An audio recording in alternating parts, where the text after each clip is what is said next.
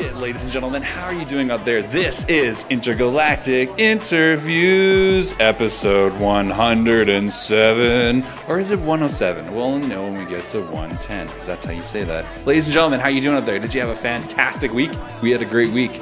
We had a good time sharing our crew episode with you.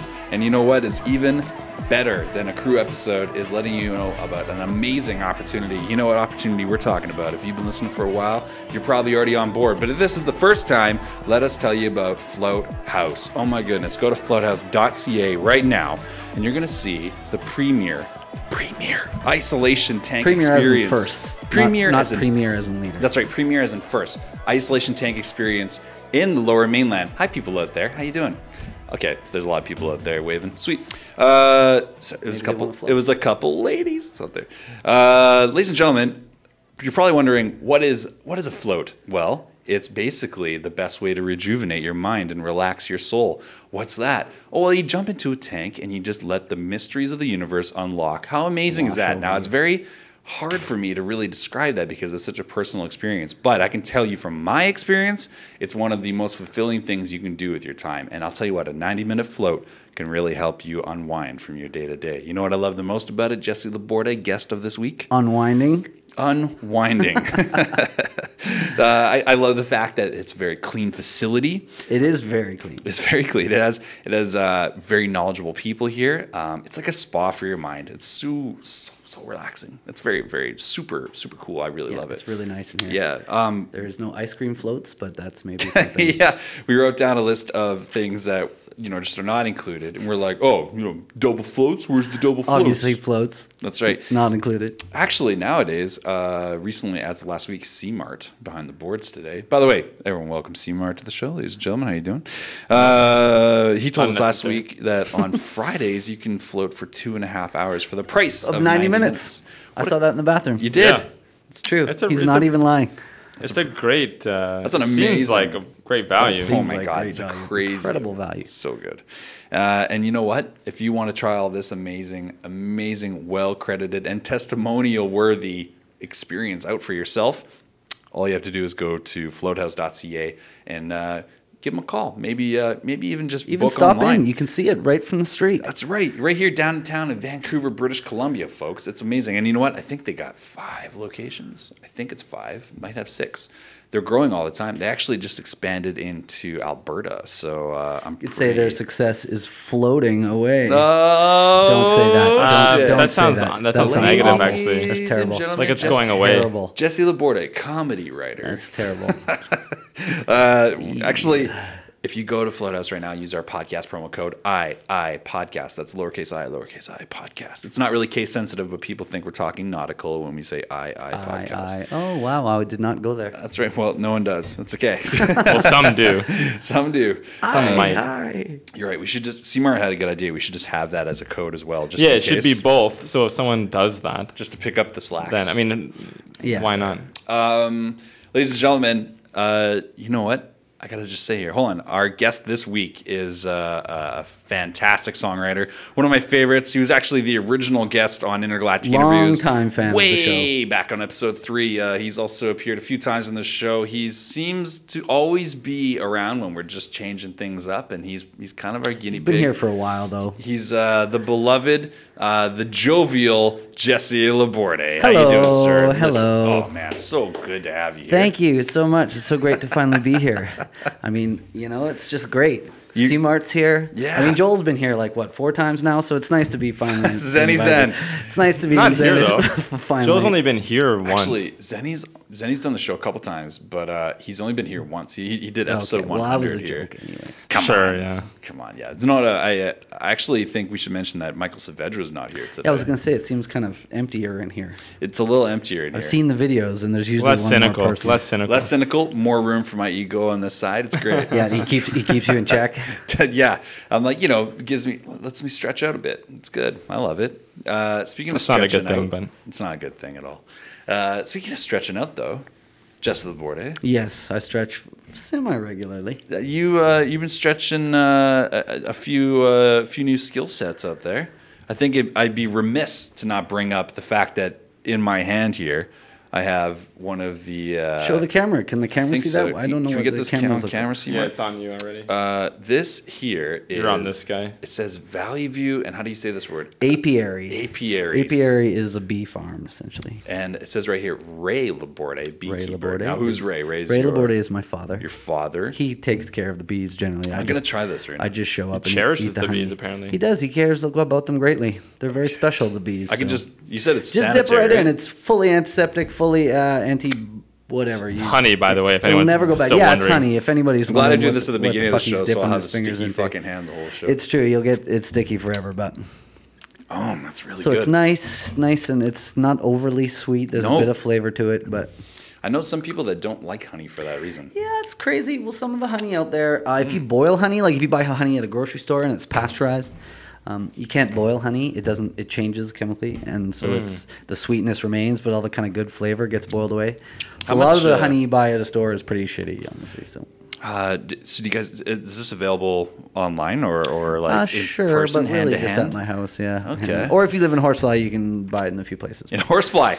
Horsefly is where I'm from. Delightful town of a real Horsefly, place? British Columbia. Yeah, it's a real Really? place. It's about 6.5 hours north of here.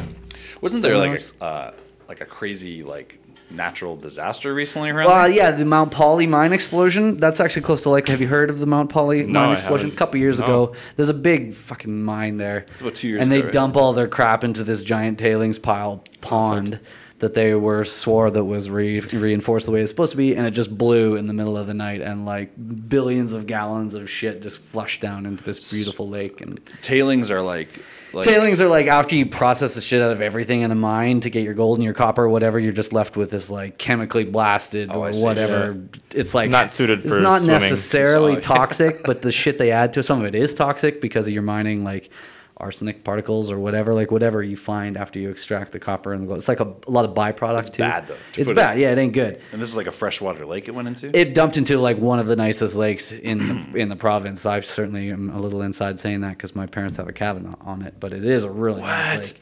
How did that affect their cabin? We are down or upstream from it, so it flows away. So we never got as much. We were on the lake the night it happened, which was pretty crazy. But it didn't affect it too much. But it just kind of wrecked the whole watershed all around. That's awful. Yeah, it was super bad. And they never paid. They never got any trouble for it. They just did everything they could. They never got fined? They got some shit, but in the end, nothing has happened. They've never done anything. They should be fined for that. It's some Imperial Metals. I can't remember where they're from. Somewhere they don't give a shit. So they don't give a shit. All they want to do is get the mine back up running again. They should be fined for that. They should be. They should be. There's no the way. mine should be shut down for one. And the people are kind of fucked because it's poisons their drinking water supply. But the mine also employs 70% of the town. Yeah. So the town is now dead, wishing that this mine that killed them would open back up again so they could start working again. So it's this fucking vicious circle of it's domestic contamination abuse. And we need our jobs back sort of thing. So it's kind of a screwy situation, but not what I want the area to be known it's for. Tough because of course, mines are a necessary evil on some levels. To a degree, but they're not rare earth mines. They're not mining fucking cell phone batteries. They're making gold for jewelry and copper for jewelry. But it's still an industry, right? Yeah. It's so it's tough because that's kind of Canada's valuable as a country because of all of the resources. Yeah, however, absolutely. the need or the ability that we have to extract them is, sometimes tragic to the environment around it. And if we got, as a province or a country, any of the dividends of a mine, I'd be a lot more for it. But all the profit is going to Imperial Metals or whatever company, and nobody fucking gets anything out of it. Some faceless. Well, obviously that community. But if it was in certain South American countries or whatever, where mining is more of a national thing, where it's feeds the government's pocket a little more, then it is somewhat necessary. Well, a lot of those, I don't know. Well, a lot of those governments in South America you're referring to, they eventually had to buy out their previous contracts. Oh yeah, people went in and abused the shit. When I was in Bolivia, it was abused. All the mines had been just depleted and destroyed. When were you in Bolivia? I was in Bolivia in 2007. Where did you go? Whereabouts? I went all through the country, mostly in the Andean highlands area, a little not so much in the jungle part of it, so the west side of Bolivia, but pretty much crossed the whole from Titicaca all the way to. We went through Argentina eventually, but we spent most of our time on the Andean side of Bolivia. That's crazy. So, how did you spend your time there? Or did you find it welcoming? It was full of fucking once-in-a-lifetime things. It was crazy. We did all kinds of stuff. We went mountain biking on the world's deadliest road, they call it. We did all kinds of fun stuff. I'd never want to go back, really. But we did all kinds of... Tell me about this road. It's fucking crazy. It's like, pretty at ominous its title. widest, it's like 2 meters wide at its widest. It's like, you start at like 2 5,000 meters, and you end up at pretty much like 200 meters. Like you drop like 5 kilometers of elevation on this road. Somebody finally built a highway that kind of wrapped around, but forever this was the highway that you would go if you met a truck. And it's like bank and then like a 500-foot drop. No guardrail. No God, no, nothing at all. Like a dirt road that washes out. It's it earns the name where it says people die on it all the fucking time. What was the name? The first thing that obviously gringos do when they set up shop is like, let's do mountain bike tours here. Jesus Christ. So, do you know what the name of that was? It's out of the La Paz. It's called the World's Deadliest Road. World's Deadliest Road. I'm just going to look this up real quick. Can't remember what the highway's called. It's just outside of La Paz, which is the political capital of Bolivia. Bolivia has 2 capitals, or maybe it's the cultural capital. One of the 2. What came up? By the way, it came up right away. Yeah. Oh, it's fucking famous for being the word. The North Youngest. Is that what you said? The North Youngest Road is a road leading from La Paz to Croico. I don't know. Yeah, I can't remember. There's like a wildlife sanctuary at the very bottom of the hill. There we go. Yeah. Yeah, it was cool. It was an epic day. Like, wow. You dropped 5,000 meters in a day. Crazy. Like, I don't know if you've ever been like high elevation, like to Colorado or somewhere. What was that like on your physiology? I got altitude sickness huge. What does that feel like? You feel weak. You can't do anything. It's like a cold. It's like a really bad cold, but you're just like, you really feel gravity. Like it just kind of presses down on your body. Because that was when Cambridge went on our first tour. So in a span of 5 days, I drove from Montreal all the way back to Vancouver, which is a shit drive. Like straight, like 48 hours of straight fucking driving. That's a rough one, especially when you have to partied one night, hopped on a plane, flew to Peru, to Cusco, and then climbed Machu Picchu like within the span of a week. So I went from like sea level Vancouver to fucking 4,000 meter Peru, and I just like got crushed. Like the weight of the world literally crushed me. That's a fitness check. Yeah, but you get used to it. After a couple of days, I was fine. But did you feel any type of, I don't know, need to stick around, like to maybe stay at that? Like some people go to like higher elevations and they experience like, oh, I should have been here for a while. Do you no, it was fucked up because you couldn't do anything. Like you couldn't go for a walk. Like we went on this like I was so tired and out of breath. Only in Bolivia we went to this one spot that was like these hot springs that was like 5,000 meters, I think, or 4,800 meters. Like that's a fucking airplane height. Yeah. Like, and I just went up this hill, like the equivalent of the top of that building, and like just went for a little jog to get a view. Behind us, and like 3 stories. I was wiped out. I had no breath. It really fucked me up. But after a couple weeks, I was better for sure. Makes you really respect the, some of the athletics that involve like when people are like, I'm going to go train in Colorado or something. Yeah. Huge difference. I even notice it when I go from Horseside to here. Like spend a week in Horseside and then come to sea level. I feel my head caving in a little bit. Really? Wow. Hell yeah. Altitude sickness. It's a real thing. C-Mart, have you ever experienced altitude sickness? Yeah. I've been on a plane.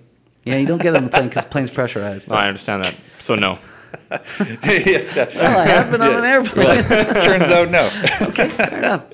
I never actually really experienced that too much because I'd say... What's Kenora? Well, pretty much fucking flat. It's like pretty much sea level, I'm pretty sure. It's pretty low, I think, the Shield. It's first of all, it's Canadian Shield, but then also it's the largest collection of like freshwater islands. Boy, it's nice lakes. There, huh? Have you ever been to Kenora? I've been to Thunder Bay many times. Oh, that's close. Yeah, that's close. It's pretty close. Similarly, country-wise, a little different. Yeah, Bearskin flies both places. Bearskin gets a shout-out about once a week. Bearskin? Like Bearskin? No, no. My cousin works for Bearskin Airlines. There's an airline that serves almost exclusively Northwestern Ontario, and... You made a joke about, you're going to fly Bearskin Airlines there, bud? I get to Thunder Bay, and my cousin's like, I work at Bearskin Airlines. Of course you do. Interesting. You've never even heard of them. Yeah, that's pretty fun. I've heard of them many times. Well, now. No. I used to go when I was younger. Oh, so you're one of these frequent flyer Bearskin guys. I've never flown Bearskin. I've never even fucking heard of this Bearskin airline. Just wait, but regional. I've never ever planned to fly to Northern Ontario if I can help it. Fly over it. Yeah. All the time. Fair enough. For my entirety of my life, I've always just been accustomed to flying in and out of Winnipeg and driving to my hometown. Well, Kenor's pretty close to Winnipeg, right? It's only like, what, an hour and a half or something? 2 hours. You could probably do it. Yeah. I've done it in like 90 minutes. So Kenora is much farther east or west than I thought it was. Kenor's like right on the line. Right on the right border. on the Ontario border. Yeah, it's Okay. right there. There's actually like a For sign. some reason, I thought it was further east. There's a sign about half an hour from my parents' place that says this is the latitude, longitude center of Canada. See, So it's, that's like, interesting center. because there's a fucking place in Winnipeg that claims that as well. I think probably all there. of It's probably- Eastern Canada claims to the center Canada, so they don't have to Exactly. admit that they're Eastern Canada.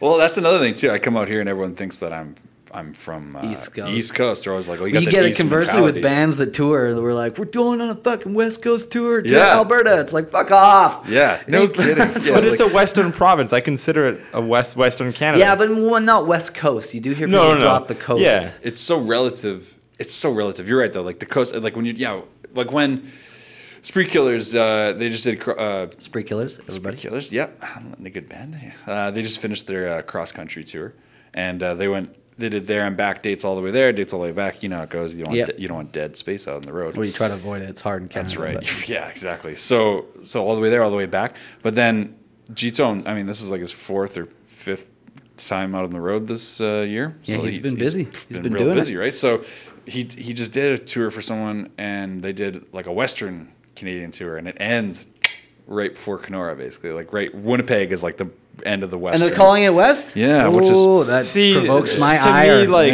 Yeah. I don't know if I'm down with that. Saskatchewan, like even- Saskatchewan's the last think if- Western province. I think most people think if you don't touch Ontario, that's West. That's a West. Yeah, people in Ontario think that. I think that goes Yeah, back to exactly. It goes back to Dominion, like upper. Oh yeah, lower I've had Canada. conversations with people Yeah. in like both in Ontario and Quebec, like conversations with English people and with Quebecois, and like they do still inherently think that they are Canada, and like Like all they- these goddamn I mean, it new is kinda provinces need true. to start towing the line. Like, original 2 boys. We're Yeah, like, whoa, exactly. what the fuck? It's like cool. They're like, do you remember when Newfoundland didn't want to sign until 1947 or some Nine. shit like that? Like, no, I don't remember 49. that. It's like Hockey Night in Canada used to be like, what was his name? Something Foster. Foster Hewitt. He used to Foster say, Hewitt. ladies There's and a gentlemen, name. welcome to I don't Hockey Night in name people Canada. like that anymore. Foster, that's right. That's a good name. That's a good stage name if you had to go with it right now. But I used to say like, yeah, For a ladies and folk gentlemen, singer. welcome to Hockey Night in Canada. Serving you coast to coast and Newfoundland. And You Newfoundland. used to have to say that. Isn't Yeah. that's a powerful little move there. Foster Hewitt would be a great folk singer name though. yeah, Ladies and gentlemen, picking pretty up sure for, it probably already is. Yeah, exactly. Somebody's called it. Yeah, like even if their name isn't that, that's what they're calling themselves. It's like an album name, Foster Hewitt. I went down and Foster saw a folk singer recently. Do you know Foy Vance? Foy? Foy Vance. No. Irish guy. Loves American country. Like, Was he on tour? Or was yeah, he he's just on. He's local? just starting his tour. He's from Ireland, Where'd you watch it? in Seattle. Foy. In Seattle. Hold on. In Seattle, an Irishman came to start his tour on visa. Are we outing him Some right people now? do that. They fly somewhere to start. I was gonna say foy. Isn't that a French word for something? Probably. Undoubtedly. They got a different word for everything. Yeah, it was really good. You What's would your know. policy in your studio of drinking out of flasks? We're all Openly. for it. We're for Openly. it. Yeah. Don't really care. This is a classy place. I don't know if you know that. By all means. Plus, who knows?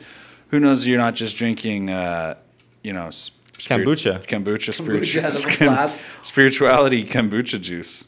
They sell it here. That would be some I next haven't known to level, drink kombucha for sure. some top tier West Coast Vancouver life shit. Anybody want to get down on the Irish? I'll do that. That would be some. I had to bring Irish whiskey because I was afraid you'd be drinking Jack Daniels. Fair enough. I'm surprised MD didn't bring a little. Sometimes I spare. Macarino. I spare those around me from such things.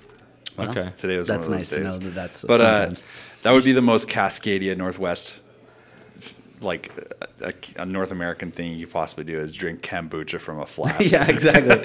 That's a Vancouver Yeah. thing, sure. Or Portland, maybe. Or pocket kombucha.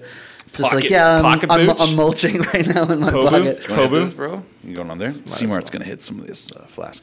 Oh, yeah. See, speaking of album titles and shit like that, you're going to be doing some recording with the great Jesse Gander. I'm so very excited to shortly. record with Jesse Gander. I'm I'm a big fan. I've never actually crossed paths with Jesse. But as an engineer, you'd really appreciate his I technique do. and stuff too. I do. And as a producer, because I think he works really well with people.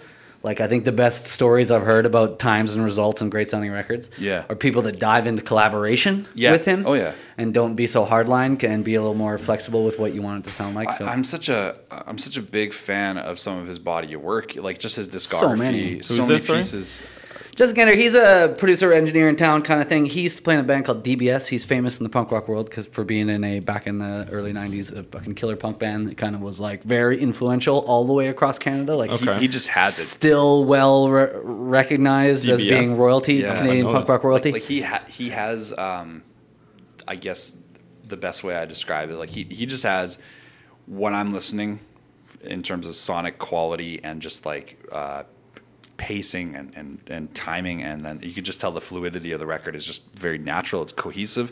It's very, very rare, and the idea that like someone like this is working with some of my favorite groups is like fucking amazing. So yeah, and he often does some like really noisy shit. Like, I mean, I love punk rock, but there's some noisy stuff out there that loses me, like when it's just yelling and tone, guitar tones and stuff like that. He does a lot of that stuff, but it's like, yeah. it's all listenable too. All of it is always good. Like, he's really great at tones. And I've done a few sessions in there with him just for other people's records, just like being a hired voice, essentially, like just singing harmonies. And I've had tons of fun because he's a really good piano player, much like yourself. Well, and so like melody is in his head all the time, so he'll hear a vocal line and he's just like, try this, da da da da da. Like, he's got a fucking sick harmony in his head already. And for me, I'm pretty flexible with that. Like, I can on the spot just try a bunch of shit. I'm happy to do that. So I've had a great time working with him on like doing harmonies. So now I'm excited to work on my own songs. I mean, we've been in a few sessions together, and I think if I do say, like, you have a great ability to be able to recognize like when to just improv something and kind of throw out the plan, quote unquote, like, which is really, like there's a main idea to stick to, but then you're like, fuck it, let's just try that. Like, I like love it. that. Because it always ends up being like my favorite thing on the record too, because you have an idea in your head for so long and you've heard it a million times. And it's like in the studio, it works out like you hope it will. But then somebody just does something a little different and you're like, that's the greatest. That's my favorite thing on the record. And it's like, because you've never heard it before. So it's almost like if you assign a percentage to it, there's like probably about 80% that you can be like, I'm very committed to these ideas. And then about 20% that you're like, I'm just going to let that day dictate how that's going to go. Like, and that's where the beauty in some records really come from, where you hear the stories about it and you're like, oh, they recorded this all in one 14-hour session or something like that. That's always like, so wow. crazy. Yeah, I always never believe those stories. Me too. I always picture an engineer like working fucking 12 hours after the band leaves,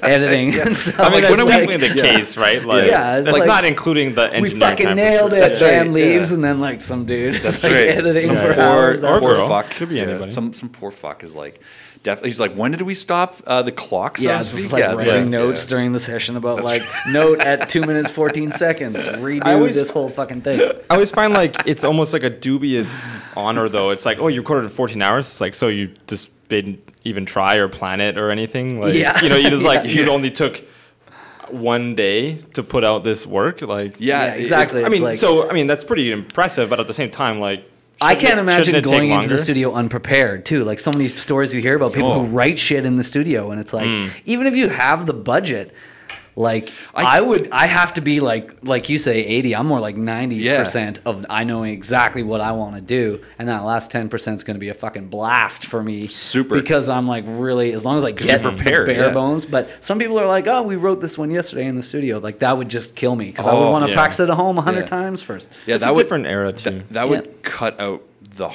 literally the heart of my creativity if I had to go in unprepared, because I don't know, like, you and I come from almost literally the same school of thought, but like literally the same school. We actually we come from this idea where like pre-production's everything. You have to have it so cohesive and so together, because when you go in there, it gives you that freedom. Because if you want to fuck around and try some ideas, you have the knowledge of like, well, if I really have to kill it right now in 1 or 2 takes, I could do it. Like that kind of thing, which is what it comes down to. I've always prided myself on how I prepare artists I work with, like clients and stuff like that. Like, sometimes when you're dealing with these different types of mentalities, you're constantly measuring and tempering their expectations for like what to like for the record, for the creative process, for the post record, you know, everything like that. You're always trying to like get them in the most perfect little small little niche of perfect creativity where they're like, oh my god, I come in, everything's perfect, I got the Irish whiskey, I got this, the lights are perfect, everything's fine. You're creating this environment for it, and if they come in and they're like, yeah, I didn't even practice, I don't know anything about this, I don't know, blah, blah, I would lose it. As a band member, producer, or an engineer, I would fucking lose my mind. As a producer or engineer, I'd be like, fine, your money's, I mean, the clock is ticking, like, it's fine with me. But even as that, I wouldn't want to like put my name in something that was like so half-assed. Yeah, I go, listen, this is my day rate, and you can do whatever the fuck you want on that. Like, but like and then like on a personal level, you're like, fuck, you know, if you would have just put an hour into this, everybody wants to be part of something that like is awesome on all fronts. So. Now I don't know how much you've had experience with this, but sometimes, you know, dealing with hippity hop. I'll get hippity hops. I get this. I'll tell you, my experience is vast. I'll get this call all the fucking time, Jesse LeBourdais. Let me sit up here while I take this sip. Yeah, posture is important. Posture. You're gonna fuck my camera up. All right, fine. It's okay. Wait, I'll fix it. I'm down. I got it. It's okay. So every spring, I'll pass this to you, bro. You want some of this? Good right now. Every spring, the exact same thing happens, like clockwork. I start telling people around me around February. I say, I'm going to get really fucking busy here in about a month, in March and April, because every fucking year it's the exact same thing. It's without fail. I get a call on the first nice summer day, the first real night. I mean, like, it's like, I've been inside for a month there. That's right. Yeah. Like if it's like, say plus 12 out, but it's really sunny, like bright sunny here in Vancouver, I get a call and it'll be from a rapper, and they'll be like, yo, we have to get in the studio this weekend and record something to release this summer. I got all these ideas, blah, blah, blah. And I'm like, guess what? We should have been doing this in the fall and the winter, so you'd have this summer release prepared. I'm like, you don't get a summer release prepared in the fucking summer. It's never done when you in the time that you want it to. Never. And even if it is, it's like it's rushed, or it's most importantly, it's probably not the exact execution you really thought it was going to be. So it's awful. So every year I tell everyone, like right about now, right here in the fall, we're going into Perfect October. Time to record, man. I start telling people, Working on ideas and stuff. Guys, I'm like, you want to do a summer banger, as they call them? I'm like, fuck, let's put it together. Yeah, I'm like, I'm all about it. I'm like, check it. We can shoot fucking 10 videos between now and the summer. You'll have 10 videos, right? I always try to tell people to get their preparation on, but then without fail, I'd say 1 out of 5, 1 out of 7 will be like, yeah, okay, let's do it. And they just happen to have the budget. They just happen to have this together or whatever. And then the rest of them hit me up in the spring, and then it's like a crowded door jam. Fire, they're all trying to get through the door. What do you mean? I can't get in. Well, I can get you in like 2.5, 3 weeks if you want. And they're like, well, that's not fast enough. And then I let them down. And it's like, no, it's a very difficult thing. But I find more than anything the idea in hip hop of like, because just to pull this all back to our main point about timing and being prepared, is, you mean you don't have any time? I mean, we're talking like one song. I could probably bang this out in like 20 minutes. Yeah, it's like, why? I'm like, what? Why would you want to? I probably wouldn't even get the levels right in 20 minutes. And nobody ever fucking bangs it out in 20 minutes. One take Johnnies are pretty rare. That's right. I mean, even if it's good, it's still going to take more than 20 minutes. Like, I always try to tell them, I'm like, did you write it? Yes. And then they say, I'm like, did you edit it? Yeah. I'm like, okay, well, the best writing, in my opinion, comes from revision. Yeah. Like the best. Well, I don't know how important is demoing in the hip hop world, because I demo the shit of my songs. I'll do like an acoustic version, and then like a live take version, and now we're gonna do another round of demos before we go in. Like in the next 2 weeks, we're gonna do another round of demos. Like, it's very important. I find myself demoing portions of the arrangement more so than, say, working with other genres in the past, where it's like, here's a full song, like you know, like, here's a full piece of song. It's only vocals and acoustic guitar, but I know what I want to flesh out with this. This is the demo. Sweet. Okay, cool. You recorded this at home or something. That's fine. Yeah. But like, I have not sometimes, more often than not, it'll be like, here's a hook idea. Yeah. I have this idea for this chorus, and it goes like this. And most of the time, I'm just doing like like melody placers where they're not lyrically defined by anything. I'm just saying like da da da da da da da da da da and whatever, and then people just get in the flow. Yeah, and then sometimes that ends up called in the hip hop world the get flow. In the flow. Just LeBourdais, that's exactly what they call it. I know my terminology. I could tell you. I've listened to at least 3 hip hop records in my life. I recognize you. You're still the same old. As few, it's one of them MD. As few as 3. Yeah, one of them's mine. At least one. Yeah. Yeah, I could tell. Yeah, I think. So I know what I'm talking about. That's right. Demoing is super important though, because you also get this like. Here's the thing: you get this feeling when you're working with the artist, any genre, when you're demoing, that. Especially if they're in control of the demo, like if they don't come to see you for the demo, like if they're doing it on their own setup and all that stuff, you get this real beautiful view on who they are. Yeah, right. Because a lot of the ego is dropped because if you're like, oh, I'm not going to do anything with this. This is just for our ears only. Yeah. Like people are not afraid to like show a little more. That's right. They're like, hey, is that like a whole other step then? Yeah, it's a almost demo. like You just like. Maybe I misunderstand, or well, for people out it there, depends. Different levels of demoing. Like in hip hop, it seems like sometimes mixtapes are like demos. You get some gold, and you're like, "Fuck it, we're gonna release this shit." That's true. It sounds like that does happen. Yeah, but it's supposed to be like a prototype. For bands' ears only, just to like just like when you're a sports player or something, and you watch a video of yourself, and you're like, "Holy fuck, I'm really dragging my leg," and then you stop dragging your leg. It's just like a learning step process that you do, but it's not really meant for people to hear. Like the real extensive demoing I've ever seen, probably the most extensive, is with Newbie Nubinson and the Boomsday Alliance. Like fucking these talent guys, like that, you got to sort that shit out. You get things like where it's like song title version 12, version 15, and you're like you're demoing it so many times, so many versions, so many demos, so many revisions, and then that's iterations on what will be a final song.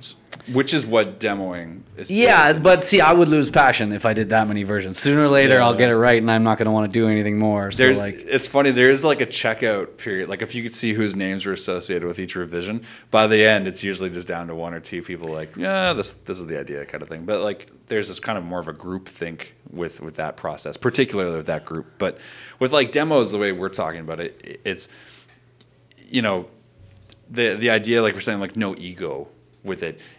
You get this view of this person, the way they want their music to sound. Yeah. So like if you have any kind of connection to what they're already thinking, you have this beautiful window into what they expect, right? Like sometimes, I don't know how you feel with this, but sometimes I get people coming to me with like reference tracks. I find they're handy. I used to do it all the time for myself. I don't do it anymore, though. No, right? Because like I'll have a kick drum. I'll be like, "Yo, the kick drum sound is fucking awesome." Like, right? Do you if like we this? Can keep that in mind, then that's fine. But I'm not like make it sound like this because it's a guide, right? Yeah. Because I get really, I don't want to say scared is too hard of a word. More concerned. I get concerned sometimes when I have too many reference tracks because it's almost like we're regurgitating ourselves in the industry. Because it's like, say everyone's using, like, say, a kick idea. Yeah. And then that kick is already not a natural session kick. Like, if it's like a digital process and whatever. And then I'm like, okay, I want this, and I want this, and I want this. At some point, someone has to diverge from that and say, like, look, no, I don't want that. I want something totally fresh, totally new, so we can be the reference for someone else. Yeah, you lose your originality with it if you try to match something else. Yeah, because it's very diluted. And I get, again, I don't want to say afraid, but like I'm concerned a lot, especially in hip hop, because it's like, dude, I want blank kind of song. Okay, when you say that to me, you're saying I want this producer and this artist's version for you, because like that may or may not work. Like it's a very much of a process of like, I have enough money that I can make myself sound like this, and it's like, no, there's like a it to it. You know? People like, shoot for the moon too. When I used to do it, it'd be like, I remember Cambridge record or something, I used some Against Me reference, and it was when Against Me did a major label release, and it was Butch Vig recorded their album, and it's like, no matter how fucking good our session goes, I'm not gonna sound anything like as good as this does. So it's like, I'm shooting for the moon. It would be great if we had this. It's like, it's so unrealistic. See, that's funny you say that. Like, and then Cambridge is like widely regarded as like, one of the better albums of the past like 10, but not tonal. Years. I mean, not Growing Chorus. This is not a victory. I think that album sounds great. No problems with that. But this is our Growing Chorus. You weren't happy with the not dynamics the guitars. Not the really. Guitars sound like shit. I think. But that was just a learning curve for me. Growing Chorus Against is probably my favorite. Sometimes I listen to the singing on that. I'm like, holy, it's like a completely fucking different person. Like, what am I yelling so much for? Which one stands up for you where you think to yourself, if I could do that again, I'd do it? Do it the same or do it different? Do it either way. Like song or album? Yeah, which one would you do the same? I should say that. This is not a victory. I wouldn't change much on it. Much at all? Like, no, it was fucking lightning in a bottle. And it's not really. I mean, it's not that fucking great, but it's like everything worked out. It was smooth. It's like I'm happy with it. I listened to it. I'm like, oh, I can hear everything. Fucking everything sounds great. It's ridiculously fast. Like we didn't use a quick track. Quick track. It's just like so fucking fast, and that's cool because like nobody else is just like balls to the wall fast without a click anymore. And it's like it's nice that exists. I remember. Here's the thing. You and the other members of Cambridge are some of the nicest guys I've met in the scene, any scene, period. Some of the nicest guys. Eric. And Eric, rom-com. And I remember one time, it was like right before you guys went on with somebody, and I don't recall the band, but you guys are the nicest guys. And they were kind of just, the band for you was not as quick as what we're talking about. Not really balls to the wall. And I just remember us all kind of commenting at the same time. We're like, oh, and there's this one bridge section where they finally picked it up double time.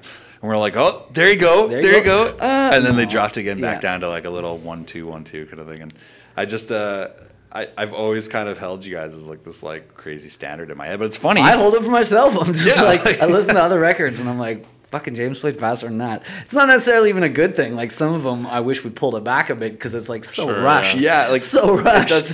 But like I don't know. But then again, we come back to that point of like, hey, you captured something there where it's like you guys all really clicked really well. Exactly. And Growing Chorus was. I don't feel that way at all. I wish I'd known about the magic of DIs because we recorded all our guitars ourselves.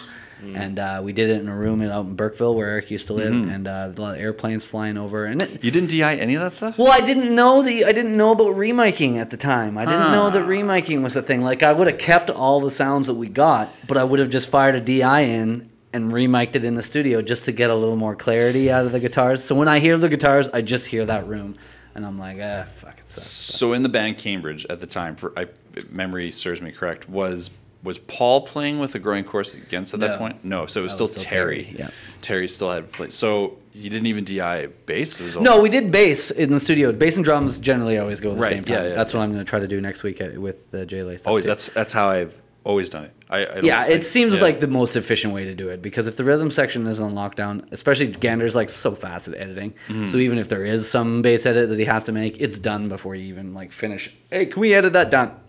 Just marker on the top. Marker. He's a stylist guy too, which is so fucking awesome to watch him work. Really? I've never sat and watched a stylist guy before. Jesse Gander uses stylus. Oh, it's so fat. I would too. Now that I've seen it, it's like as fast as you can scribble with a pen. You're doing stuff. I wonder if Noah had a like Cintiq, like Noah a proper, Stacey. Noah Stacey. If he had like, I bet you he would edit with it. Like it's very surface. intuitive. You just have to unlearn your whole lifetime of mouse. Sure, yeah, it's true, which is a hard thing to do. But like digital artists already have that. Yeah, exactly. Or like people that sort of are good with. I guess he does already work with a stylus. Yeah, that's why I think it would actually probably be good. I love it. You just have to unlearn everything your about whole life of running a computer. But once you do, it's like how fast you got on iPads and shit when you can just touch the screen. Like imagine if we had a mouse with our fucking phones, it would be a nightmare. Yeah, but the stylus has also multiple inputs. You can do the right click and you can do and like it's double tap or a firm tap. It's not just a finger. Like so it can be pressure sensitive. Yeah, it's like pressure sensitive, like velocities. I think the good ones are like if you're looking at a waveform in Pro Tools or something and you want to like draw an automation in, you just press down a little firmly or something and do it, and it'll put it. So it has a little thing on the side that you can click to, or maybe a little button. Like I said, I've never actually used one, but I watch him and I'm like, fuck, that is so fast. Yeah. I think I'm gonna have to reach out to him via you. Maybe you guys, when you get done recording, you guys can come back and talk. Love to. Yeah. No, he plays in several bands. I mean, he's a man about town. He had a rough summer. I think he got hit by he did for sure get hit by a taxi cab on his bicycle. Jesus. So we were actually supposed to start recording next week on the 14th, but we had to push it a week because he got fucking smashed by a cab driver on his bike. But not to shift gears like that, but is that a pun? Tangents. Is that a shitty? Was that a bike shifting joke? No. Good. What good the hell call, is that? C-Mart. You picked that up. I just dropped my. I hate to downshift here, but I don't want to derail the conversation. I want to run into traffic. See, this proves my point that I didn't I'm gonna spoke the flames of this conversation. I let you spoke. Gross. All right, Gross. easy dulcim with your reach. That was good. What's that hockey guy's name again? Fucking which one? Forrest, whatever we fucking joked about earlier. God. The hockey night in Canada. Foster Hewitt. Foster Hewitt. Yeah. Let's Foster Hewitt this shit. Let's foster, ladies and gentlemen. I was going to say though that this past weekend, I believe you had the opportunity to play in a tribute show. Oh yeah, Saturday night. Yeah, that was a real fucking fistful of emotions. But I'd love just to hear your thoughts a little bit on first of all, maybe we could just explain a little bit of why the show was happening and the reason behind it. The show was my friend Todd, who a couple years ago played in a band called the Rebel Spell, who were a fairly famous Vancouver punk band, much like DBS, will long be remembered as a notable Vancouver punk band. And he died fairly tragically last year, ridiculously tragically, honestly. What happened? He was an avid rock climber, and he had a rock climbing accident and essentially fell off the side of the mountain. Oof. Something he'd been doing his whole life. You know how somebody used to tell you that it's fucking good to die doing what you love? Well, it officially fucking sucks when people die doing what they love because they shouldn't have died. Oh. It's like you choking yourself to death on your fucking mic stand or something right now. Like it was something that should not have happened. Jesus. It was awful. That's awful, man. But anyway, he was very, very well recognized. And there's Seamus. You know Seamus? Of course, yeah. Not your buddy Seamus. From Not Your Buddy. Yeah, Mick 13, I believe. Well, that's not actually his name. I'm aware. Sometimes Facebook. Sometimes people put different names on Facebook because for whatever reason, but that's not actually their names. Like, there's not really that many No Enbridges out there. yeah, I know. There's no Enbridges. No Enbridge Martin. Yeah. I mean, that's not actually his Are you guys full name. cousins, No Enbridges? Wow, there's a lot. I've never heard that name before. I've actually played previously when we used to play music on this show. I actually the glory days. I've played Not Your Buddy releases quite a bit actually. Nice, yeah. Well, G-Tone also does lots with him. That's as well. right, yeah. But anyway, Seamus put out between Seamus and a label in Regina and a label in Southern Ontario in Hamilton, kind of three-way tribute LP, a double LP release. It's pretty awesome. Wow. With a lot of bands doing various covers. Propagandy's got a cover on there. Propagandy has a great cover on there. I heard your cover, which was Sit With Me. Sit With Me, Anger. That was always my favorite Rebel Spell song long before Todd ever died, so it was one I went to fairly easily afterwards. You hit this like fever pitch in the last... At the very end, yeah. Yeah, and it gives me chills when I listen to it, man. It still fucks me up to play it.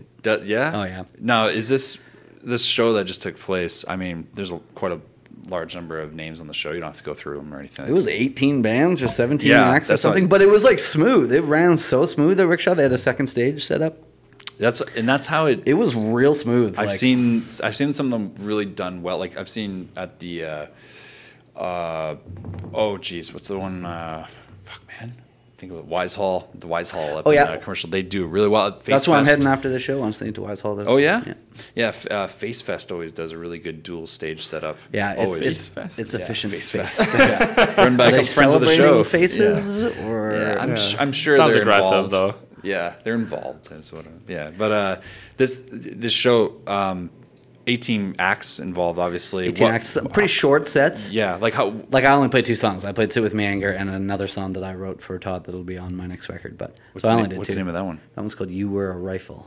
You Were a Rifle. Because Propaganda. They had a song called "I Am a Rifle." Is this previously unreleased? Yeah, it'll be on the new one for sure. Okay. There's nothing out online about it or anything. On that song, there's a couple of YouTube versions of it. Yeah, I was wondering if that. Well, I played it lots. I played it lots when I first wrote it because I had a lot to it. Last year I toured a lot. This year I haven't as much because I've been saving up for recording. But last year, right after Todd died, I was went on tour. I went on a lot more tours last year, so it was at the tip of my tongue. So I was playing it a lot more. So there's quite a few live versions of it out there. But it's very it's a very sobering idea to think about how your music can affect people, and how when you're no longer in this existence, how your music lives on and how people interpret that. Because I mean, I'm sure that crosses a lot of people's minds. I mean, how will you be remembered when you're gone? I'm not going to have children, and I always think about what is it that I'm leaving Do I have any kind of legacy at all? Legacy Right? is something that's like a pretty important idea to me for some weird reason, because I don't really give a shit about many material possessions. But I feel I like the fact that I have a large, or hope to have an even bigger catalog of songs. Right, like a body work that people can celebrate. Yeah, and you look back at, like, not comparing myself to Johnny Cash or anybody, but like just fucking go on Google Play and look at Johnny Cash. He's got like 500 fucking albums. Like, he has such a legacy of songs, and like there's a million other people out there like that. But that's right. Upload into the because I think like a lot of databases are like SoundCloud's not a very like stable database of like, just as an example, right? Yeah. YouTube is not as equally Yeah, weird, who knows? YouTube might be dead in 10 years. But like, the Internet Archive, for real, I think everyone should always, if you're gonna put it out freely or whatever, you should always upload the Internet Archive, because it's like a long-standing thing, and it'll just be up there. Yeah, like just available. It's a forever. Yeah, like the goal is that it's a thing, right? Yeah. That it's there for a long time. That's what makes sense. I mean, like just as an idea. Yeah. Yeah. Well, no, that's for sure. I think when you talk about like someone like Johnny Cash, his body work is so large that he actually, like, if you I don't know who has this amount of time, but if you listen to it sequentially, you actually get to a point where like even commercially he was not as successful as he was, but you're listening to till the end, till he rebirthed himself. Right. Yeah, like literally right. Like he had this big flare up, and then this kind of medium period, and then just dropped off, and then boom, flared up again with these American recordings. The American series, yeah. So when that came out, obviously everyone likes to have this revisionist history of like how it actually was perceived and all that. But if you listen to the stuff he was releasing in like say late 80s. Oh, he ate shit in the 80s, man. Right? Like we're talking about you can feel the the sports analogy is gripping the stick too tight. Oh yeah. He wanted it, but entirely owned by other people. Like your catalog of music is owned by somebody else. You have no that's the thing. And that's really what I'm getting at is like legacy, self-owning publishing, having something to pass down, having any kind of overall creative effect on the world around you is like a powerful notion, and it's a powerful notion, and it's one that's like really easily capitalized by grief, because grief sucks. Everybody wants to share grief. Like when somebody dies, it's like it feels good to share grief. Like I'm just sad. I want to bring you two motherfuckers with me. Funerals wouldn't exist if there wasn't. This is too much for one person to deal with, so I want to share grief. And grief is easily shared through music. Like even if I've had people talk about Rifle, like not a similar situation, but the same word, like the meaning hits them about somebody else they died in different circumstances or whatever. But like grief is something that really easily it's like an STD within songs. Like it just transfers really well through music. Really well. Would you be comfortable sharing like maybe a story about Todd that comes to mind, like a good something? There's so many. I mean, it's tough. Todd was a tough person because I knew him way before. Like we're both from the same small town, both from Williams Lake. So I knew him way before the Rebel spell, and like so a lot of my memories are actually like of how much he didn't like me when we first met. Like when I was just I met him when I was like 13, and I was just like he's a bit older than you, right? He's fucking significantly older. Significantly. He was like 90 or something. He was really old. But we knew each other. Like casual 70-year difference. I told this story at the show, so I'll tell it again. Like I met him when I was 13. I was just some fucking tie-dyed, wearing Jim Morrison listened to fucking kid from Horsefly who had like, I wouldn't like myself if I saw myself now. And it was like, but we had mutual friends, and like everybody gets older and angrier as like life wears you down. You get fucking angrier as you go on. Right. But Todd was opposite. He was the angriest man I ever met. When I met him when he was like 18, and as life went on, he just kept getting happier and happier and happier and happier. So as he got happier and I started getting angrier, like right around 20, we ended up like finding similar levels of like black-hearted hatred for the world, and like it's like, okay, now we can be really good friends, and it just like ended up being a great friendship for the rest of it. But it took a long time because I had to like shed all the like ultra happy aspects of my life and like embrace, because he was so smart and he was so like eloquent and well read about like injustice in the world, and he was a very fair and just person, and like fucking drove a van that ran on French fry oil. Like he really walked the walk of all, like you listen to his lyrics, it's some pretty not militant, but like strong vegan opinions, strong cruelty free opinions, like strong political opinions. And they weren't just shit he said. It was like he lived that example to a T. And it's like... Even when it was not popular and like in mainstream. No, not to do it popular. He did it Yeah. strictly for himself as, I think, an outlet for possibly his anger or something. Like he used his anger very positively. So it's a really strong example to follow. And I think that's why he affected so many people when he was gone. More people, stronger than they thought. After he died, you don't ever cash, like, I don't think what our friendship is worth because I can see you tomorrow or something. But like, as soon as that's gone, you never appreciate what you have until it's gone. You don't know how important a friendship is to you until it's gone, and you're like, fuck, this was so important to me. Yeah, that void really kind of sets in for a moment, and you're really having to consider it. Well, yeah, it's very. I gotta say, that story you just told, it's very difficult for me to even think of something. You know, like, I don't know, like that's a beautiful. That's a beautiful way to remember that.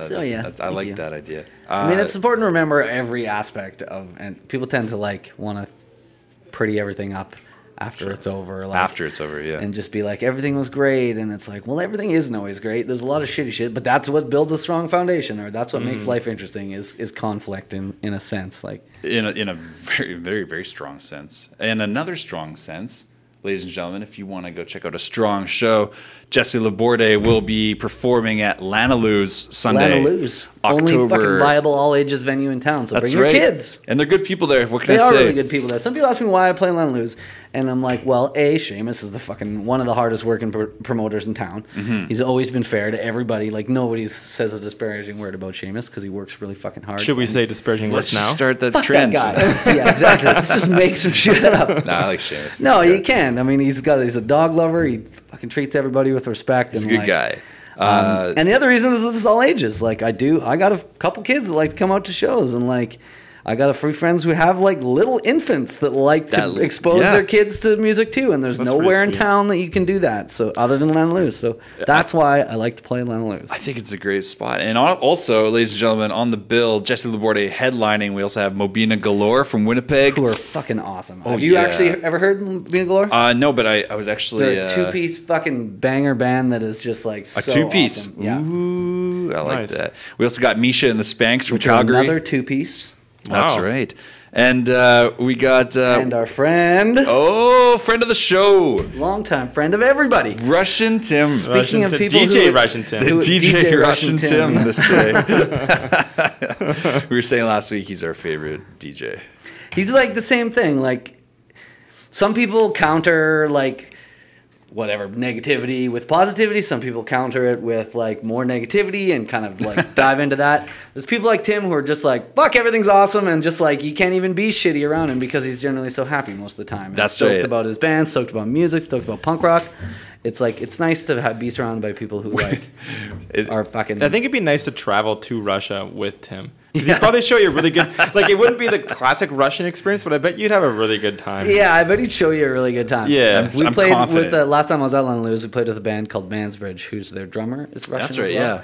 Oh, okay. And that was like... Great name, by the way. Making jokes about... yeah, it's a great name. Yeah. Making jokes about a Russian drummer, and I'm like, he is really good. He's like, of course, because he's Russian.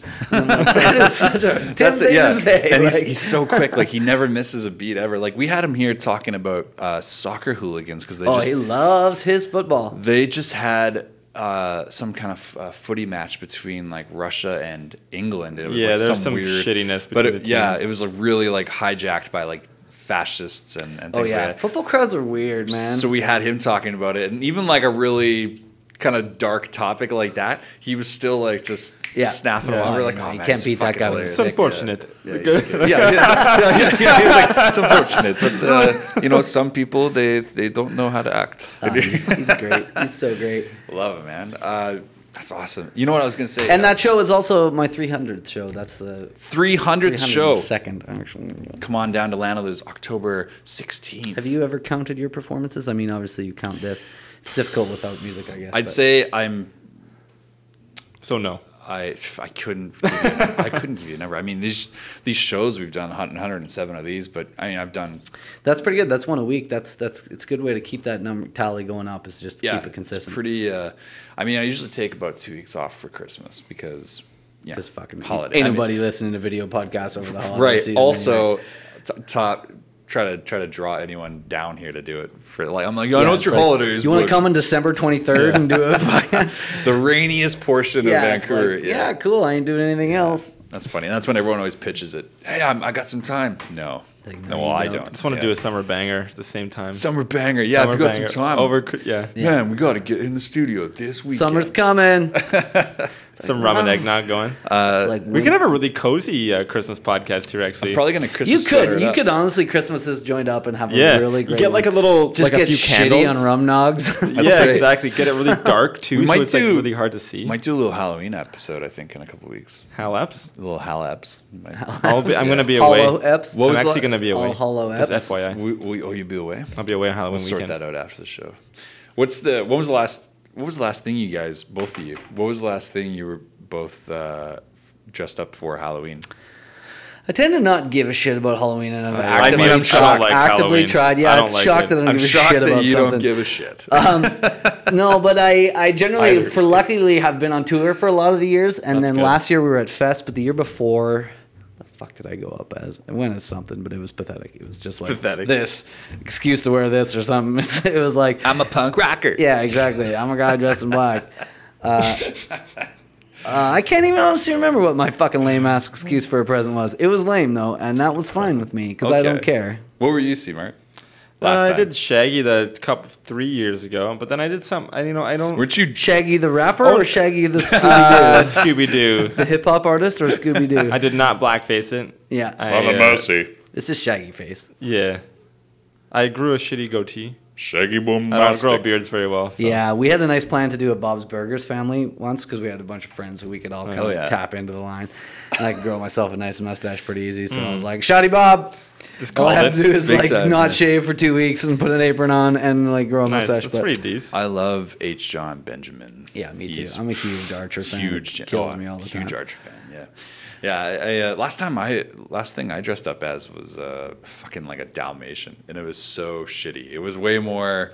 That's the thing. You have to take it so fucking seriously that at that point it's like, why go out? Like you're just going to a party. Like, I find Liz was super awkward for them. Liz was Cruella DeVille, and you were a Dalmatian. She was like, that's kind of apt. She was like, "What are you gonna be?" And I said, I was like, "Well, I'll just be a Dalmatian." And she was like, "No, really?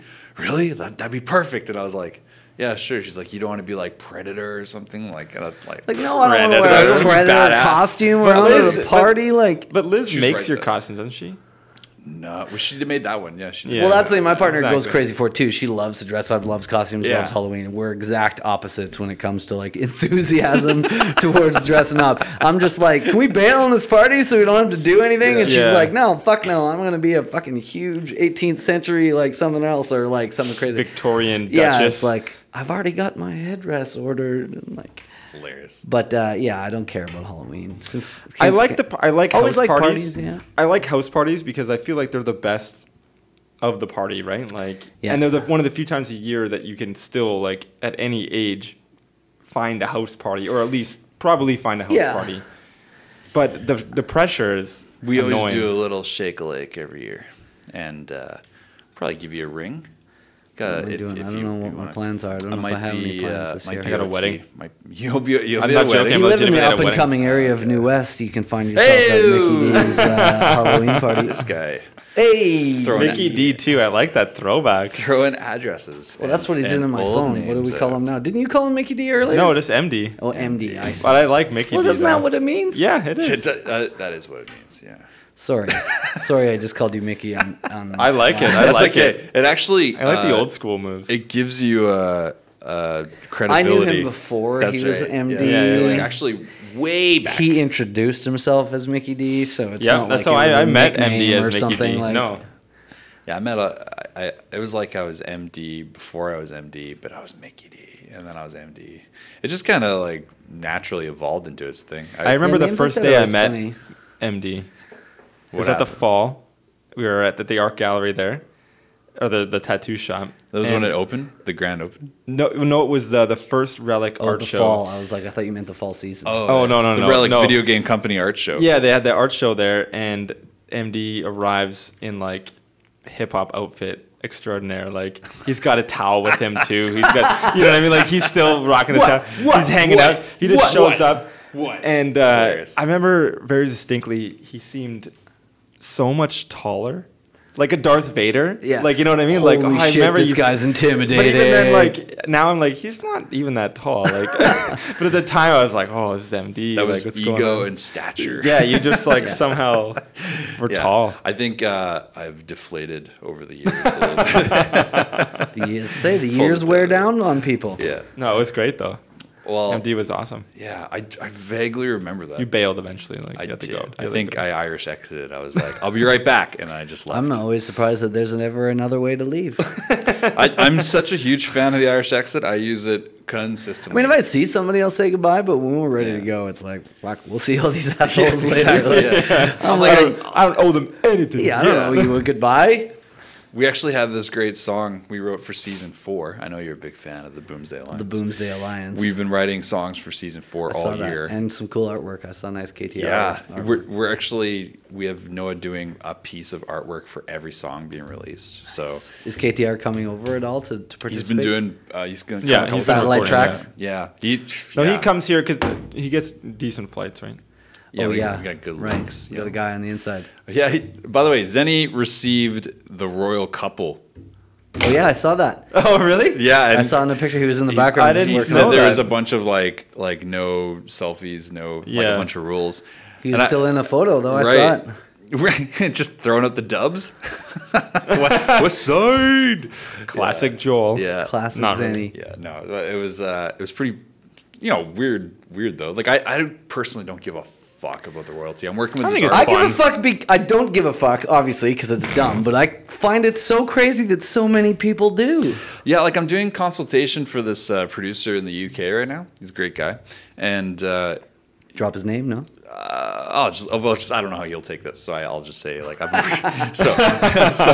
been working with doing some consultation with this guy and working with him, and he's a great guy. But he was like, hey, just a heads up, the royal visits this weekend. Make sure you take care of them for us or something like that. Right, I'll fucking take care of them. All right. And I had to be like, what the fuck am I gonna do? I had to send the message. I had to say just a heads up. I'm like, that's almost a whole generation removed of caring. Like I'm like, my parents probably noted it, but my grandparents cared about the monarchy. Not even my parents. Like I'm 2 generations away from somebody. A lot more than us too. You think? The U.S. I think we have way more monarchists than here. Like go to Victoria. Victoria takes it fucking seriously. That's because they're named after the Queen fair. Mum. Like they take it. When I lived in Victoria, and I remember even Canada Day. Like they go crazy for that shit over there, and I don't always know why. I also hate everything, so I don't know if I'm a judge of what is appropriate. It's like something's happening. Well, odds are I fucking hate it. Yeah, actually that's how I talked about you last week on the show. I said it's like I want to be known for being super positive, but also hating everything. I laid it out like I was like, Jesse LeBourdais is like one of my favorite songwriters. He's such a good guy. People don't have anything bad to say about him. I'm like, it's very difficult to actually find. He's got lots of bad to say about it. Does not return the favor. It's like the nicest thing anybody's ever said. Yeah, I was like, it's very difficult to find anything to criticize about the guy. It just seems though that everything I love, he hates. Yeah, that was the best way I could intro you. And, I'm sure we like similar things. We both like H. John Benjamin. We do like H. John Benjamin. We could hang out and try out some Do you ever watch honey. fucking honey? home movies? Honey? Actually, home movies is how Coach McGurk. You don't want to do that, Brendan. Coach McGurk, I remember very fondly around 2002, sitting on a couch, and I was at my friend's house, and he consistently would show me this cartoon called Home Movies, and he would always point out the coach all the time, and he'd be like, he's funny. He's so funny. He's just like, his deadpan delivery's like, you don't want to do that, Brendan. Don't be like me, Brendan. You don't want to wake up in a car after wondering what you've been drinking all night. Like, and I just remember, like, I was like, oh, that's kind of crazy. And the funny thing about that is, like, Brendan Small, who's the creator of Home Movies and did the voice of Brendan and all that, went on to make Metalocalypse, which is one of my no word of exaggeration ever, just one of my favorite metal bands. It's pretty funny, yeah. Favorite metal band. Yeah, like this fictional cartoon band. Yeah. Rolls! Hold on, like sorry, I probably spiked up there. Like Death Clock as a band. Death Clock. One of my favorite fucking bands. Let me just tell you this: Let me tell you something a little about Def if Leppard. there are people out there that still jam Spinal Tap and they play the songs seriously and they're like, I just love it. They turn it up to 11, that kind of shit. Then I can Still fucking think that's listen. the funniest Yeah. joke in the world. An amp that goes to 11. Yeah, and then I can. So funny. So It's fucking funny. fucking Never funny. been not funny. Yeah. It's top notch. It's always topical. Then I certainly can listen to Death Clock's song "Bloodrecuted" at the gym, and have people be like, "What's this song about?" I'm like, "It's about this guy." Blood execution. Yeah, it's about your blood serving as a conductor for bloodrecuted. and that's serious. I think I've walked around with a copy of that album on my phone for the last few years at least. Yeah, for sure. But they're good, man. I fucking love those guys. We could definitely hang out and we can make some honey and butter sandwiches. You ever have those? No, but I've had peanut butter and honey. Just slow down with your rich highbrow peanut butter, okay? Honey's great if you want to make pita chips too. If you just go get pita and you just like get a little salt, like honey, you just like Pita chips? Drizzle over top of your pita chips? yeah, like you kind of get a brush, so then it's kind of, and then in the oven it'll kind of crisp up really nice. Look at that. That sounds delicious. Yeah, it's really good. I think actually. you're gonna have a new segment. You might have to come up with a killer C-Mart recipe every week. Feel free to steal. Quick moment break for C-Mart's recipes. Yeah, feel free to steal all you want though. It's cool. We'll do there's that. lots more honey, or there will be till it runs out. Ladies and gentlemen, if you want to follow Jesse LeBourdais, how can they do so, sir? Everywhere, and I've fucking just searched my name, which is impossible to remember. Yeah, so I good don't even luck actually with know how that. to spell it. Honey, Good luck with that. Try to spell it. Try to spell my last name. I tried to send you on Labor Day this year I think I can do it. meme that Oh, the went. meme, yeah. I think I can do it. Give it a shot. LEBOURDAIS. Correct, right. but the B should be capitalized. Oh, capital B, yes. That's sorry. right. Other than that, pretty much bang on. But And yeah, I'm all Jesse about, LeBourdais, I've started a coffee roasting business. That's the other thing. that I Oh, was supposed shit, to we talk didn't even about. talk about that. But that's not a. That's. I mean, it's tough because I'm not trying to make falter about me at all. Like I'm just trying to Falter legit Farms, right? Yeah. Falter Farms. How can people follow that?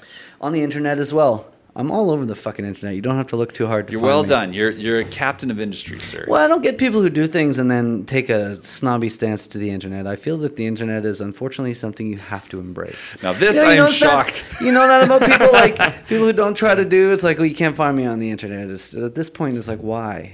Like, just get on the fucking internet. Yeah, I mean, People that actively avoid it, yes. It's like, come on, just get on. Hire somebody else to do it. Like, it's the first place anybody is gonna look to Well, find as a anything business, about it's you. Like, ridiculous to not do it, Well, right? yeah, or you're like some underground like country club or something like that. In which case, like you're trying to not keep it being off the radar Yeah, or that's something, like but- that's the move. okay, like pre-internet though. Can you imagine? Just imagine the scenario. Imagine you're the kind of artist nowadays that would be like, I'm not on the internet. I don't do social media. If you want to meet me in person. Click, and they hang up the phone or whatever. First of all, I never would have answered the phone. First Yeah. of all, yeah. But if you go back to pre-internet, okay, that mentality would be fucking insane. Like think about how Well, my insane first that tour would I had be. to book by phone. And that's not. I mean, that's not in the like Some MySpace that shit? distant past. Well- Like, the internet was a thing, but like nobody would check emails. Or this is like pre-MySpace almost. First of all, I prefer phone for that business We stuff. know that. Actually talking We all on know the that, fucking yeah. telephone, I prefer like ringing and picking it up and saying hello. just because Have there's a you lot met of MD? He calls people like an asshole. Oh, there's brutal. a lot of nuances in business that you want to accomplish with a proper tone, C-Mart. So why do I get a phone call then? 'Cause I just like I the sound would of your agree voice. that there's a point when you're trying to get shit done where a phone call will expedite the process. Sure, yeah. But for the most part, right. I would just as soon text you and say, yo, let's meet up. Okay. I'm all about connectivity. I'm not afraid to fucking hash details out, but I just find the actual telephone conversation, hot thing on your ear, an inefficient way to do that. Plus, it's You know a what? little presumptuous. I got to tell you, the thing that got me away from the hot thing on the ear, because I hate that. I hate the phone feeling hot and the smudge, and you got to wipe your screen. I hate that. The thing that got me off that, Speakerphone. my last couple phones, the included headphones have the speaker attached to it. Whatever. It's fucking so annoying. flawless. That's Yeah, so nobody annoying. nobody wants to make fun of you at all when you're walking down the street No. talking on your phone like I'll that. tell you what. The Nope. guy that's Fuck like them. face out. At least like, I'm not sweaty face making a fucking call. And how dare you? man? How dare you? you. Well, I'll tell you how I dare, because every time I follow somebody who's talking on a fucking headset, you're like, what are you doing? Or a mother pushing a baby who's talking on a headset, like you're confusing the shit out of your child. Like the child. I'm sure she's got real important things she's talking about. She's like, oh, did you know the price of Huggies went up? I'm like, I don't give a shit. Price of hockey is always Jesus. going up. I think I said Huggies. You probably did, but I said hockey because of all Price the of sports hockey. enthusiasts out there. Both are not correct. that guy though. He's The price not of a hockey is sports going. Yeah, that guy is not a sports that guy outside enthusiast. just walked by is top tier for sure. I got a shopping cart and a bag of popcorn. Fuck off. Jesse LeBourdais, friend of the So are show. we wrapping this up here? I just talk. I just talk forever. That's okay. The thing that's the beauty about We having never you on the actually show. had any meat on this show at all. It's Dude. just all filler. Pretty much. No, I think we touched on some good stuff. And you're a smart guy. I think it shouldn't Thank you. be It's very nice of you to 50 fucking episodes in a row before you Or come it back. should. Do you Who want to come knows? back in the near future? I'd love that. Yeah, well, maybe when the record's done, maybe we can get Commander Gander in here too. You get Mr. Gander in here, and we could talk about stylus editing, and I'll be all about it. Yeah, it's the future, He'll come in with it and show me how to. and I'm seriously thinking about going for a float now. I really too. think you should because Have you honestly? Neither of you have actually floated. No, MD has a bunch. You have floated. I have pretty good experience floating. Oh, cool. Yeah. And you enjoy it? All Love it. things sincerely. Couldn't possibly recommend it more. Cool. I mean that. I know they sponsor the no, show. I believe you. I mean, But, it's like I can certainly see the benefits in it. Like honestly, sponsoring the show is like one thing, right? But like the idea that like it's something I actually fucking like is so super huge bonus. Sure, they make you do the commercial, but it's like it's not breaking your Every heart time he to do says it. the word float, it's Like good it's for real. us. It's real. It's a real thing, but no, it's awesome, man. I personally have like again, I kind of said it at the beginning of the show, but like I've had such personal revelations in there Oh, really? that it like it can dramatically reshape the way you think. How fucking blazed were you out of 10 when you went in there? My first few, I go sober as fuck. Nice. Yeah. I think the move is to go sober. Yeah, for you the want a- first yeah. couple you want a to get a baseline. baseline, and then you can start to mess around with your headspace. Yeah, because like If you're into that, I'll tell you, like, If you do that, which Yeah. we don't. it's its obviously. own. never done that. It's its own kind of drug, really. Like, so if you're like candy Is flipping, full sensory deprivation like you don't hear shit all either? full. Like, and you you determine get how earplugs much. and stuff. So Like silicone, like first of all, they give you a tray of your type of earplugs that you want, like silicone, latex, blah blah, any kind you want. And once you're all ready to go, you have this pre-shower, you get everything off you. It's very beautiful, like this aromas, it awakens all your It senses. does smell delightful in here already. You climb into the tank, and this is after a brief orientation. Everyone shows you how to like still yourself in the tank, and once that's all done, man, oh man, you have How such a good claustrophobic time. is it? At all? Zero.